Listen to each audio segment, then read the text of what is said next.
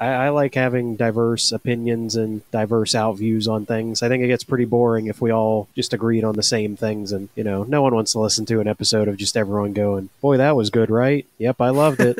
Yeah, and I love this, and yeah, that was good, and I love this." And if everyone just keeps repeating the same thing, and just not even that's a bad thing that everyone likes the movie, but I think it does help when you get different points of views on things, and sometimes makes you think of something that you didn't consider it from that angle before. I feel doing the podcast has actually helped me in a lot of ways. It starts to build skills, and you have to learn how to drive a conversation. And sometimes you fail, a lot of times you fail, but you're always learning. Every single episode you are learning. I was starting to hate film, like, as a whole. And I was really starting to not want to do this anymore. So the show is giving me what I need to go out and find things. That's what I'm getting from this, is like rebuilding that relationship with film and getting to have like honest to God, intelligent, real conversations about film